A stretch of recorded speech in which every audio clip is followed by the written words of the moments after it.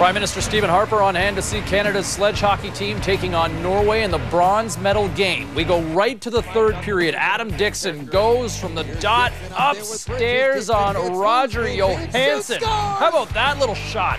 Canada breaks the goose egg. It's 1-0. 3 minutes later, Paul Rosen makes the initial stop. Huge scramble in front. In the melee, Norway is awarded a penalty shot. Rosen furious. He has to actually be restrained by teammate Raymond Grassi. Ralph Pettersson taking the shot, makes no mistake. Wow, what a dangle, beating Rosen. We're tied at 1. 9 seconds, heartbreak for Canada. Off the boards, Hagen keeps it in, puts it right in and scores!